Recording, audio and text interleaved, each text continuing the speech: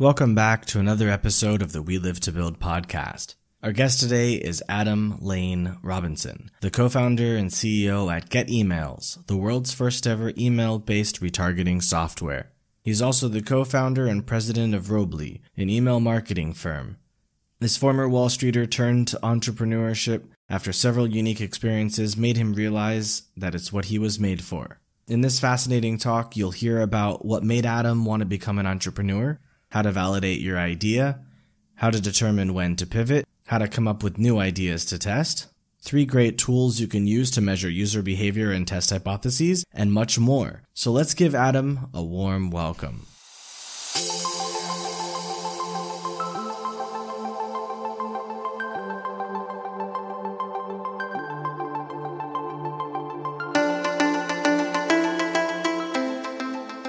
Welcome to We Live to Build. My name is Sean Weisbrot, and I'm an entrepreneur, investor, and advisor based in Asia for over 12 years. Join us every week to fast-track your personal growth so you can meet the ever-increasing demands of the company or companies you are passionately building. Time waits for no one, so let's get started now.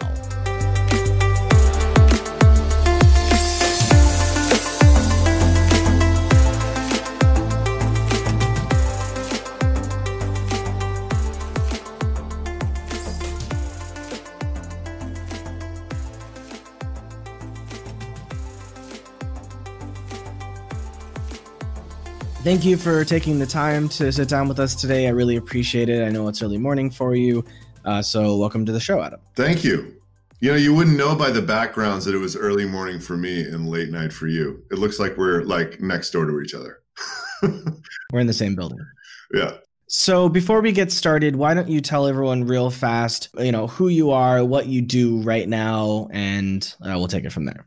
Sure. My name's Adam Robinson. I'm currently the founder and CEO of one company and the founder and president of another company. The company I'm operating right now is called getemails.com. It's currently January 4th, 2021. We started Get Emails in November of 2019. So it's like 13 and a half months old. My other company is called Robly Email Marketing. I have a CEO that runs that. And it's an email marketing service like MailChimp. And I launched the product in 2014, came up with the idea for it in the middle of 2012. And before that, I was a credit default swap trader at Lehman Brothers. And for those who are old enough to have been alive during the financial crisis, it's the bank that defaulted because of what we were trading, more or less. I'm going to go out on a limb and say, I think everyone listening is probably old enough to remember the 2008 crisis. I just say that because I'm surprised at the response from some people. They're like sort of glazed over. I think if you were young enough, it maybe didn't affect you in a way that was like meaningful. It certainly affected me. I'm 40 though. So I'm 34 and yeah, like you were around for it. I left in the summer of 2008. So it didn't really touch me because I didn't have any debt. I didn't have any assets. I didn't have stocks. I had nothing. Well, more importantly, you weren't looking for a job in America. Well, so I actually went to Asia because I wanted to experience something different. I've talked about this many times, so I won't say it again here. But a lot of my friends that stayed ended up screwed hard. A lot of them had student loan debt before this happened. They couldn't find work. They had to move back in with their parents. They ended up going to get a master's degree, a lot of them, because what else was there to do? Like, oh, well, I've got debt. Might as well have more debt. Oh my gosh. It's a sad thing that this country is doing that to there's a couple really weird things about America. The student debt thing and the healthcare thing are just like, it doesn't make any sense. But like, there's no logical solution either, right? Like, you're preaching to the choir. So did you get into entrepreneurship because of 2008, or were you already thinking of an exit before? The real because is I graduated from college in 2003. I went to Rice University in Houston, moved to New York, worked for Lehman Brothers. And I was living with these guys in my first apartment in New York who started Vimeo and College Humor in the apartment we were living in. So like Vimeo, I don't know, it was like a top 10 website on the internet at one point. Like, this is like a real thing these guys were doing, you know? It wasn't quite like starting Facebook, but like these guys, they were working in this really cool apartment with really young people. And like, then they moved to this amazing office in Union Square, and it like just looked so cool. The job that I had was also awesome, but it was awesome because, you know, it was very smart and talented people that were doing it. But like at the end of the day, it's kind of like trading is like taking money out of the system for you. And like, there's no building. Like I never interviewed anybody in 10 years being there. I never managed anybody. Like I had a couple trading assistants. It was entrepreneurial in a way because like you either succeeded or you got fired. But there wasn't this idea that like, you know, you're slowly peeling back layers of the onion and you like, you know, years go by and you look back on what you've accomplished and it's like, wow, that's amazing. Like I looked back and I was like, wow, I made a lot of money, way more than I thought.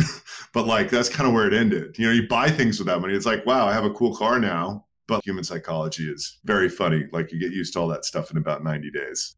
The why is I wanted my life to be like these guys. It just seemed like they were getting much more out of their work than I was. So I always had this ambition. And I think before, when I was like in high school and early in college, I always wanted to be an entrepreneur. I was like reading books about it and stuff. And then the whole Wall Street thing, it was just fixed income was like when I graduated, it was like really big. Young guys were doing really well. Played basketball in college and like they loved this like college athlete thing. You know, it was a similar environment to college sports. So one of my buddies had an internship at Goldman Sachs over the summer and he's like, you got to come up here and do this stuff. So that's how that started. I mean, now it's like a lot easier for young people to just be like, I'm going to go start tech startups and be an entrepreneur. Like in 2003, that was not an option. Like nobody was like Zuckerberg did it, but that was Zuckerberg. Like he's pretty good. It was not an option to just be a startup person and go out there and raise money with zero experience, like 22 years old. If it was, I think I would have like taken that path instead of the Wall Street path, but there was no straight arrow direction to doing that. You know what I mean? Yeah, I've spoken to a lot of people who are in their 40s and 50s who have gone through this entrepreneurial path. And so it's been really interesting hearing about what business was like before the internet and how you did sales by going to people's offices and just meeting them face to face and closing them. And so it's been really cool to hear all these different stories.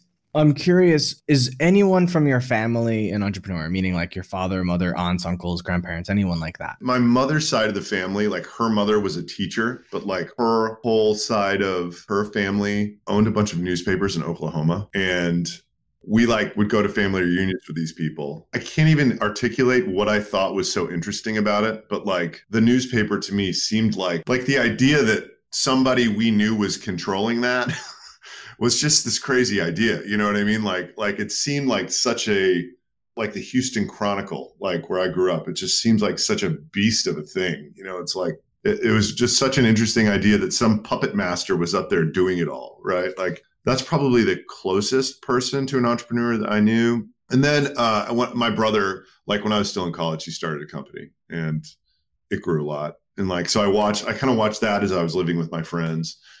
He's only 15 months older than me. So it wasn't like I grew up with it, but like somehow we both got infected with this idea that like, this is what we wanted to do. We wanted to be our own bosses and like all that stuff.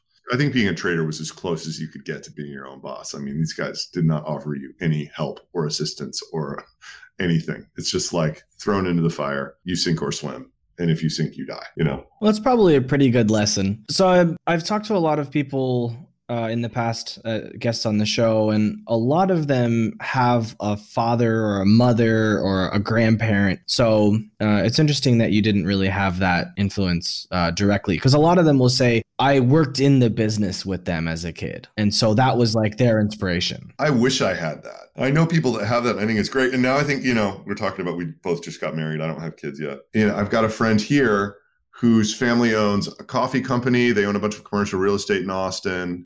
And like, he still works in this family business. And like, that idea is cool. And a friend of mine growing up, his dad bought them vending machines so that they could understand how money worked. You know, like I kind of wish I had an education like that. If God blesses us with kids, I would love to like have something like that, because I think it's helpful for the kids to understand how this stuff works, right? Like in business on any level, like slightly more sophisticated than the lemonade stand, I think. I'll do a side note here because I haven't said this on air yet, but yes, I did just get married in December. So it is exciting. Congrats. Thank you. So putting that aside now, if ever I say my wife, people won't go, wait a minute, you have a wife and a girlfriend? Wait a minute, what? So let's get a little bit closer to the topic, which is validating ideas and things like that. So what gave you the idea for your first company? So I think this is probably like a really hard one for a lot of people that want to be entrepreneurs. Because like, where do you even start? I had this massive problem. And like my solution, which didn't end up being a good one, because I basically set aside a pile of money that I made. And I was like, instead of going to business school, I'm going to use this to try to educate myself in startups, invest in stuff, and get involved with people that I thought could help me move along this journey, right? Like buy my way into situations that ultimately, hopefully would end up being a tech entrepreneur from an investor. My idea was like, and I had a guy that a sort of mentor that has caused me to lose a lot of money, but sort of did this at Lehman Brothers, like while he was a sales guy. He like was sort of actively involved in like a portfolio of like private equity / venture investments. And I thought that was like really cool. When you're sitting there trading securities, that idea sounds like the coolest thing in the world. A diverse portfolio of businesses that you're sort of owning, running, whatever. I lost a ton of dough. I put money in like 5 things, like 4 of them like went to zero, just, and the annoying thing was the stuff that I passed on, like they're literally like billion-dollar exit companies that I just got. I'm like, I'm gonna invest in 5 things. It's like the 4 that I did were like kind of donuts. Like my company is fine, and then 3 out of the 4 that I passed on, it was like Plaid got bought for $5 billion. I met with them like right out of Techstars. BarkBox, like this guy, it's worth over $1 billion. Like it's just, I'm so stupid. I'm such a bad investor. So anyway, this was my idea. And then stupidly, this is another asinine idea that I had. Because like, I say that's a bad idea because like I really believe in focus. There's nothing more powerful than like you focusing on one thing, and multiple things are distracting. The less you focus on, the more you can sort of make it happen. And then if you get many smart people focusing on one thing, razor sharp focus, like you can build some pretty amazing stuff over the course of a lot of years. The first thing that actually worked was this company called Robly, email marketing. And where it came from is my brother was using a company called RatePoint for email marketing and customer reviews, and they shut it down. This guy had raised $25 million and they just turned the lights off. And he's like, you're looking for something to do. Why don't we try to build this software on the cheap and go find this guy's customers? Which sounded like a reasonable enough idea to me. He raised $25 million. He bought a bunch of customers. They no longer have a product to use. Let's see if we can move quick, build a product, find them, and then see what's next. And this guy actually found the CEO of the company that shut down. He found a video that I made trying to go after his customers and emailed me. And he's like, hey man, come to Boston. Like, if you try to do what you're doing, you're going to fail. I can show you something that will for sure at least get you to like a small lifestyle business, and then you can figure out what's next. Music to my ears, first time entrepreneur. I'm like, okay, cool. So this guy's like, I'm not going to say too much, but there's a company up the road that does email marketing. They're leaving a ton of customer information all over the internet. And this was like, this predated like Built With and Datanized. So Built With is like, for this new company you're starting, when you prospect people, you can go on there and like see everyone that uses software X, like MailChimp, right? Everyone that has and they scan people's websites and they look for like subscription widgets or like JavaScript, right? So they have just, you can get lists of companies that are lists of domains that use these technologies. And from there, you can go find their emails and you can prospect them. This predated that. And we were able to find a couple 100,000 of this company's customers, who I can't name because of a lawsuit settlement. We built a price and performance competitive product. And we first like started trying to direct mail these people to get them to like get on our platform, because we spoke to a marketing person who did a direct mail campaign at that other company. We were like, oh, this is going to be amazing. We're going to send these mailers out. We're going to convert them at 10%, like this woman said that we would. And we're going to get 2,000 customers in our first 60 days paying us $15. And like, instead of 2,000, it was like 15, like, which is another hilarious thing about starting SaaS startups, like your idea of how it's going to go before you actually start and then how it actually goes. Like I came up with this philosophy about starting companies during that first experience. It's like, if I can't afford for this to go 10% as well as I'm modeling, I'm not going to start it.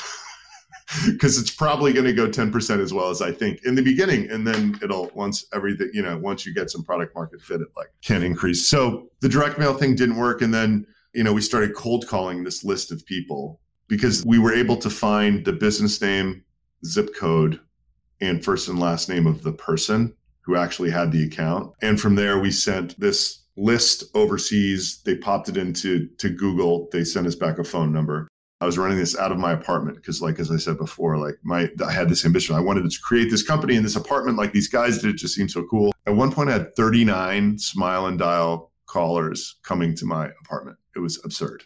It was like rows of screens and people on headsets. And the problem with it was a finite strategy, right? There was only once I got through that list, there was nothing after it. We thought we had another list. This was the worst thing that I've done as a leader.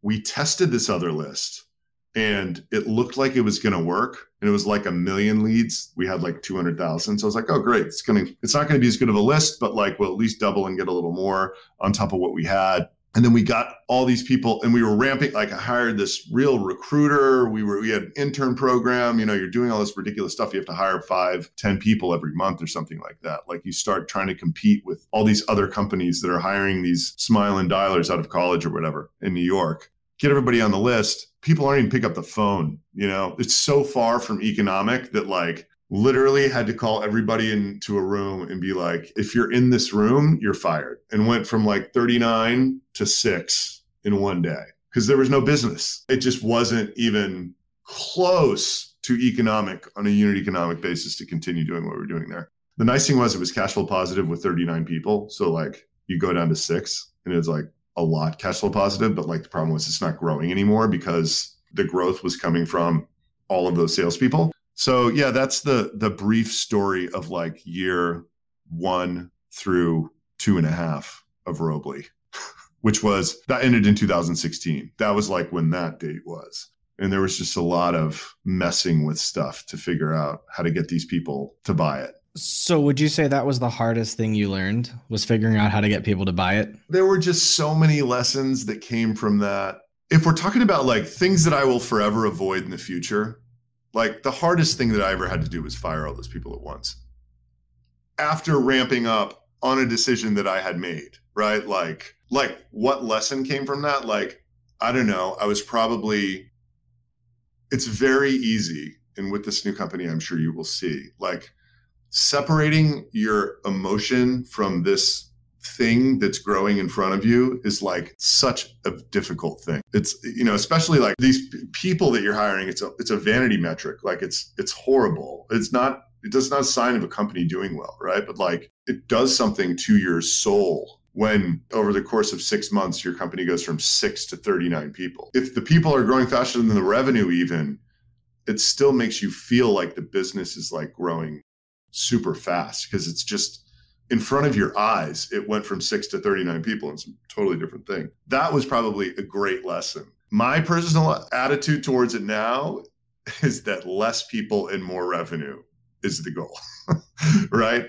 Like at that point, that was not necessarily the case. It was very exciting and fulfilling seeing this thing grow with headcount in front of my very eyes. I heard someone say like, yeah, we grew from 50 to 2,000 over the last like 3 years. I'm like, why do I ever want to have a company with 2,000 people if I could have the same company with 200? I don't even want to have a company with 200. There are some situations in which I would accept that. I like where we're at now. We started this company last November. We got to 3 million in revenue in 12 months. We have 5 full-time employees. I think we'll be able to double this year, at least, maybe a little bit more, without hiring anybody. And that's a really good business, And like, it will be valuable at the end of this year, and somebody will buy that for some 8-figure number. It's so pleasant. Like when you have a company with 40 people and you're trying to hire 10 people a month, you have to start doing things like, oh, if we had a book club and we're in a kickball league and we had kombucha on tap, then we're going to be able to hire these people from Yelp and Yext, right? Whereas like if you have 5 people and they all have skin in the game and they're all smart, like that doesn't even remotely enter the equation, right? And if you have to like hire one other really key person, like they're interested in the fact that your company grew from 0 to 3 million in 12 months and like don't give a shit about the kombucha, right? Like they're like, wow, we could really make this thing, we could like create $100 million in value over the next couple of years. And like, I could be one of the 6 people who did that. One way to avoid all of that stuff is to just have a fully remote team, because you can't have kombucha if they don't have an office. Lehman Brothers like was 20,000 people, but I was on a 13-person team. And like, we didn't really even know the people next to us on like that 13-person team. It was just this row of people and like we were a tight unit. That doesn't even count culturally, but like it seemed like going from 5 to 10 was some added complexity. If like you're the one, like right now, I think between the 2 companies, we have 20, but there's a CEO of Robley who handles 15 of them. So like, I don't consider that part of my headache anymore. I kind of have a headache of like a 5-person organization with Get Emails, which is beautiful. 10, depending on how you set it up and how many people you're speaking to directly, like if you're speaking to like 3 people and that's it, then 10's not too bad. But like there becomes a point that's like maybe above 30 where you've had to put all of the management layers in that you would if you had like 100 or 200 person company. Bureaucracy and politics enter this organization that just suck. Like it's just, you're spending time on stuff that is not what you want to spend time on. But, you kind of have to have it to grow in certain situations. Other people are more ambitious than me. Like I'm happy selling early, and staying small in order to do that. To like start a new one and do the same thing. Like I really love building in the early state, like super early stages, finding original product market fit, testing it, getting to whatever, 3, 5, 10 in revenue or something like that. And then just like getting rid of it, starting over. Like that's what I think I'm interested in right now, rather than like, man, we got to make this thing $1 billion company. That's what we're doing. We're going big. We're going out and raising VC. That's just a different way to do it, right? And that involves heads. There's no way you're getting around heads. Let's talk a little bit more about, you shared about the process you went through in testing different ways to validate your market and get people to pay for your product for Robley. Why don't we take a step back and talk about the thought process and the planning and the strategy for how to figure out what's the first thing to do. If it doesn't work, what's the next thing to do, and et cetera, until you hit that fit. There's a great book called The 4 Steps to the Epiphany that I would recommend anybody who's starting a startup read. I just agree with this philosophy about building things. The philosophy is this, and I think a lot of startups that do really well, the guy has done this and he didn't even realize that he was doing it really. A lot of people have heard of the Lean Startup. This book is like the academic version of the book that the Lean Startup sort of like distilled into something that you could, read in a day or whatever. But the idea is this, the root human flaw that this guy is saying we all have that's wrong is that your intuition is often a horrible indicator of market validity. So instead of building something, thinking that there's buyers for it, and then marketing it on this big launch when you're done building it, you need to find the buyer. You need to come up with a product hypothesis and then start building that product. And as you're building it, you need a separate team going out there and making sure there's actually demand for what you're building. And he's got all these steps. And if you make it to a certain step and you're not above a certain threshold, you have to stop and you have to pivot. You have to change your product hypothesis and start the whole process over again. And he's a stickler about like, it's not about adding features to this product hypothesis that you thought you had. Like you can't change anything until you stop and start over again. So anyway, I think that this is the way to do it.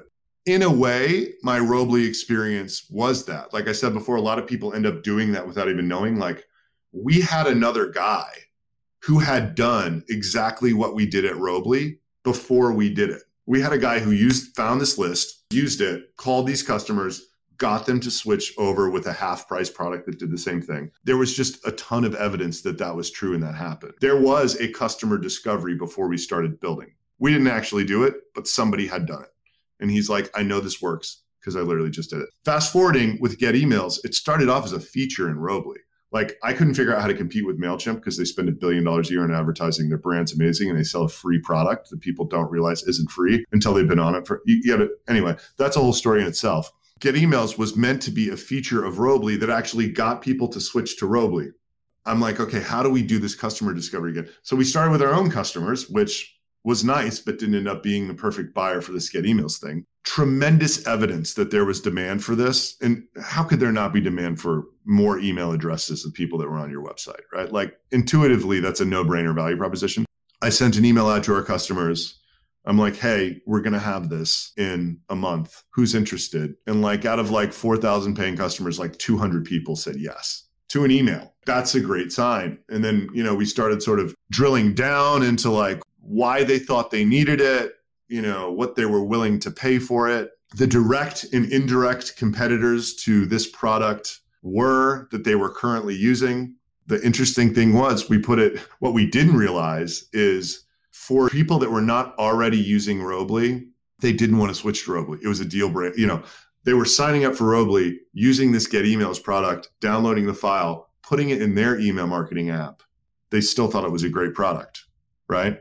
So what does that tell you? I should probably spin it out and connect it to everything, because if I did, then people might think it was a great product and not just, because they thought it was a good product and they were willing to endure this horrible user experience, which typically is a good sign of product market fit, right? When somebody's just like, oh man, this is awesome, even though you're making me download a file and importing it and export and import in my other app every day. All that is to say, we were listening, we were talking to as many people as humanly possible, trying to get indicators that people were interested in this stuff, observing very closely how people were using it, and then just like, making these tiny steps forward. That's great. That worked. I did 2 other things before that, which were large time and financial investments trying to grow the core ESP business that did not work at all. Right. So, but I was trying to do the same thing. It's just, I got farther in the process. There weren't nearly as good of early indicators that there were demand for them. One was I was trying to do everything MailChimp wasn't doing. I'm like, what are they not doing? Right. Because they are doing some stuff and they're not doing other stuff. What they're doing unbelievably well. So what are they not doing? And I thought that they maybe weren't focused on larger customers, which was true. But the problem was there were like a bunch of other people that were already going after that business, which like I found out 9 months later after trying to build a whole other software. And then I tried to take over a partner program from a very large email marketing company that was like the pioneer, but MailChimp usurped after they got acquired and cut it. And after about 9 months of doing that, realized that was just like a branding effort for them. And on a unit economic basis, it didn't work at all. And a company as small as us couldn't afford to do something like that. So that was the 2 years in between Get Emails and Robly flatlining. Well, I think we've all had our failures and all that. I spent 1.5 years with Sidekick building something that then I realized, while it's great, I need a tremendous, I was partially down the fintech line and would need $30 or $50 million to become compliant in various jurisdictions because we were dealing with cryptocurrencies as well. And I said, no, there's no way. I don't have the desire to do that. I don't want to deal with the compliance. And so I'm just going to change. So you mentioned that you were observing the users. How exactly did you observe them in order to get those indicators of what you were doing was right or wrong? Because when you say to them something and they respond to you back, saying something is different than doing something.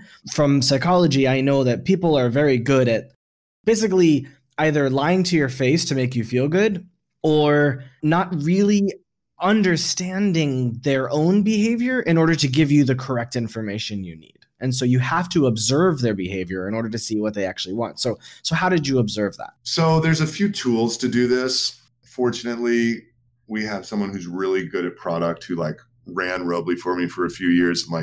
The user of Robly makes you really good at product because they're a really unsophisticated person. So you have to design things in a way where it's impossible to misunderstand. There's tools that help great product people. Full Story is a great one. You can literally watch the sessions, right? Full Story. Write that down. And they have a startup program. It's not cheap, but it's not that expensive. It's like a couple $1,000 a year. And you can watch video sessions of your users. So that is, man, when you've made your first cut at UI, it's amazing to watch people explain to you through their clicks how bad you are.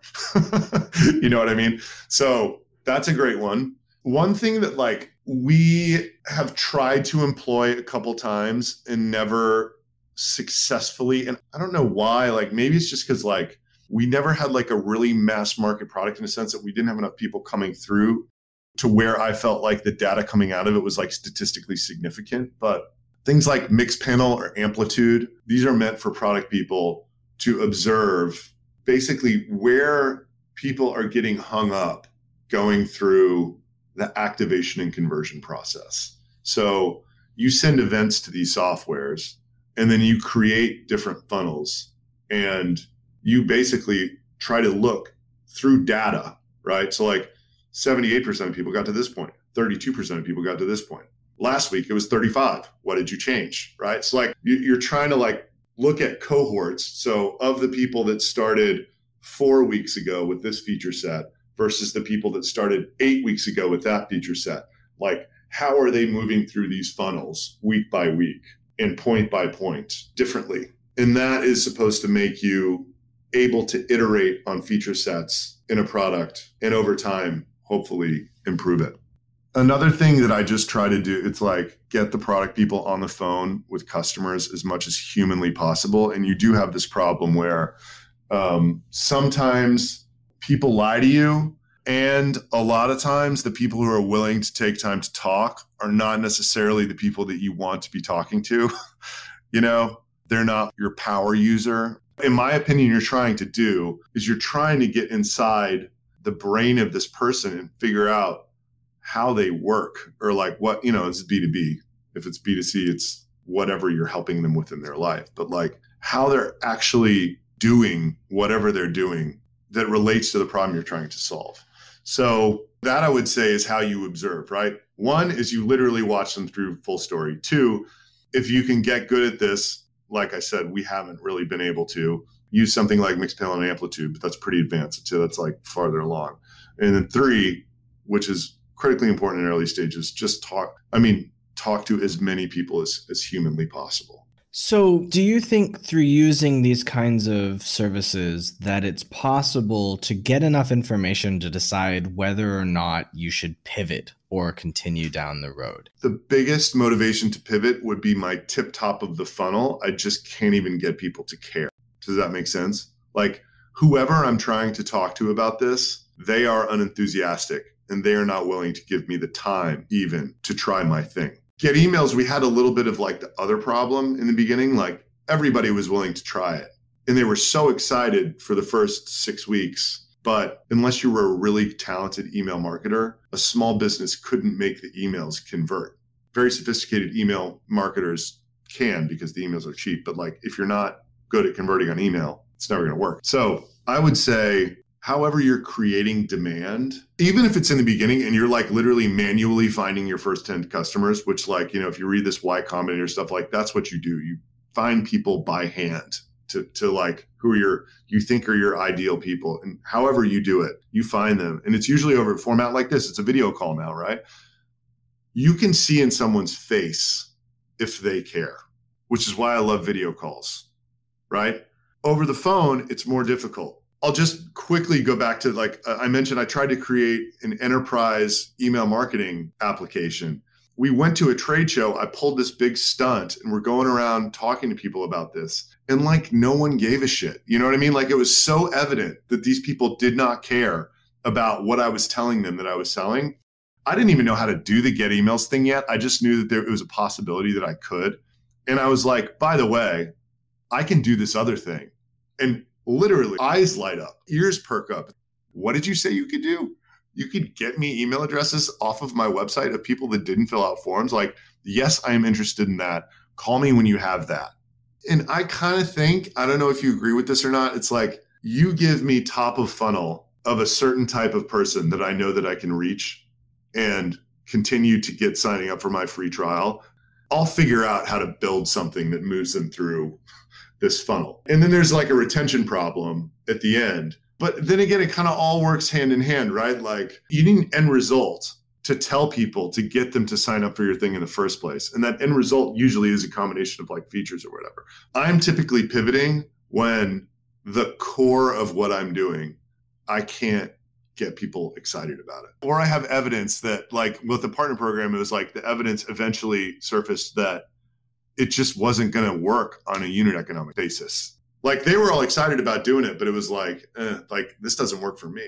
If you can't go find the customers systematically, eventually you got to stop building what you're building and go come up with something else that you can build where you could find customers systematically, because how are you going to do it, right? I think you got pretty lucky that you had this other idea, even if you didn't know how to do it yet, that you were like, oh, by the way, I think that's really cool. But I think a lot of people probably don't have that backup idea. So if somebody is in a situation where they're trying something and it doesn't work and they realize they need to pivot, how can they very quickly figure out what that next thing might be? By the way, this other idea, let me tell you how pie in the sky it was.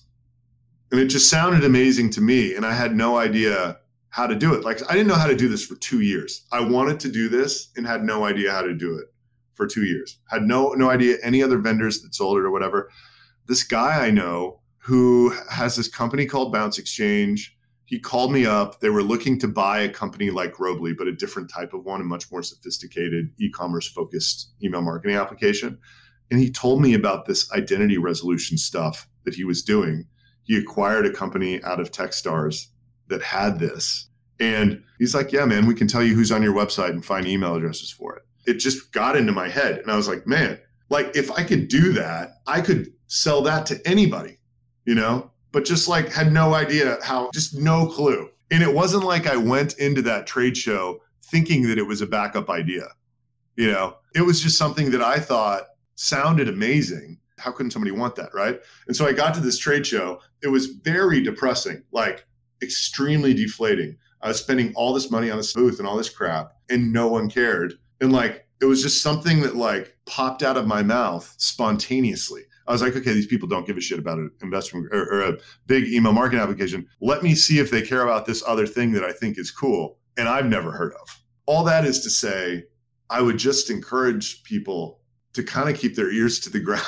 It's like you have conversations with a lot of people doing a lot of different stuff, just doing it, right? Like we're talking right now. I'm learning from you, you're learning from me, right? So I would just always keep your ears open. Like even right now, for me, I know that this get emails thing is not my end all be all. There's a lot of reasons I don't want to be in this business for like 10 years. One, the legal aspect is very unclear. It's only legal in the US. Like, I don't know how long it will be. Maybe it'll be forever. Maybe it'll be for 5 years. Maybe it'll be for 2 years. Who knows, right? There's a few other things that I don't like about it. Like right now, I'm trying to figure out, I love the market that it's in general, right? Not everybody knows it exists. It's very cool, this identity resolution stuff in general. It's like trying to talk to as many people as possible about different things people are doing in this data world, right? Because I believe that data is the new gold, When I hear something that's like, wow, that sounds awesome. Like it's in the back of my mind, and I'm kind of like always talking to people about like, oh, like, what about this? What about this? And I think this is part of the way I've kind of beaten it into myself to do this customer discovery. I'm like constantly sort of bouncing ideas off of people to just learn, In a battle that we're having right now, which I think is very similar, like get emails, what it was last year and got us to this point. We're not doing it. We're trying to sell a totally different thing to people this next year than we were to a different group of people. We sold to e-commerce companies last year. We're trying to sell to people who use what's called a customer data platform this year. And I don't even know if this is going to work. So if it doesn't work, we're going to try something else. Luckily, we have this cash cushion and we can afford to experiment, which I highly recommend if it's possible to other entrepreneurs to do. So the idea is we want to sell to bigger customers because the bigger they are, the better they are, the lower they're going to churn, like all this stuff. Like I have to figure out whether our hypothesis about this CDP and whether enriching this data for these people whose goal is to get as much data as possible, if that's actually true, or if there's something that I don't know about their job that is making it impossible, right? So all of this is to say, it's not like it was even a real backup idea at that point, you know? It was just something that it was in my head that was like, man, that sounds cool. And I think as an entrepreneur, you should kind of always be trying to find that. Like, what, you know, what's cool out there? Who's doing stuff that's making people's lives better, you know, that I think is awesome? What's something I haven't asked you that you wish I would ask? Here's a good question. You know, as a person who started being an entrepreneur 8 years ago versus who you are now, what are some of the philosophical changes that have occurred in your psyche in that period of time? And I have some good answers. Yeah, I have some good answers for this because my girlfriend started her own company last year. Yeah, my wife started her own company last year. And like, you know, I just find myself very subtly like telling her these anecdotes of things that I did that I'm sort of seeing her do, you know, that I think a lot of people do because, you know, your friends come and talk to you about stuff. And like, so a major one, I think, is if you can sort of get yourself to not do things that you know you have to do, but don't do them until the last possible minute. And when I'm talking about things, it's like you think you need an LLC. You don't actually need an LLC unless your company's working. So like, don't go out there and spend time and money creating, it makes you feel good because you have this thing that you own. Just wait. Things that I did way too early. I hired someone 6 months before I should have. Like I hired someone for customer support before we had customers, just because like I told her that she was going to start in October. But like your startup, like you can't forecast when that's going to happen. You can't like stand up to somebody's 60 grand a year salary when you don't have a product just because you said that you could, right? Like you'll die. Like luckily I had saved a pile of money and I didn't die, but I spent 10 times more money than I should have, right? Other things that I did, I got a phone system, right? Like I spent money decorating this office. Like what, why, you know what I mean? Like, why would I do that before I knew it was going to work, right? I got an office in the first place. Crazy, but like that idea is insane for you to get an office before you have a product that is making money. I think it's less insane now after COVID, but like that's something that people feel like they have to do. And like I have friends who I still have this conversation with. It's like, bro, tell me why you think you need an office. It's like, well, I need to be able to recruit people. It's like, I don't have an office. I can recruit people just fine. You don't need an office to recruit people, right? I read something, Tim Ferriss, something. It's like, go out and give speeches and buy cameras and like make yourself, like I bought like 2 Canon camera, you know, just like buying things early and like doing things early is not like wait as long as humanly possible, because like how this works in the beginning, in my opinion, is like you are so unfamiliar with the territory that you're navigating. And the analogy is like, you're kind of blind, right? And like what you think that you see, if you take like 3 steps forward, you're like the fog. It's like you're looking at something totally different than when you were 3 steps back. And also there's this idea that like cash in the beginning is this like lifeline. It's like life and death, right? So you just need to conserve cash as much as humanly possible. That paradigm changes as you move along. But like in the beginning, especially, man, no one knows how long it's going to take to build what they're building.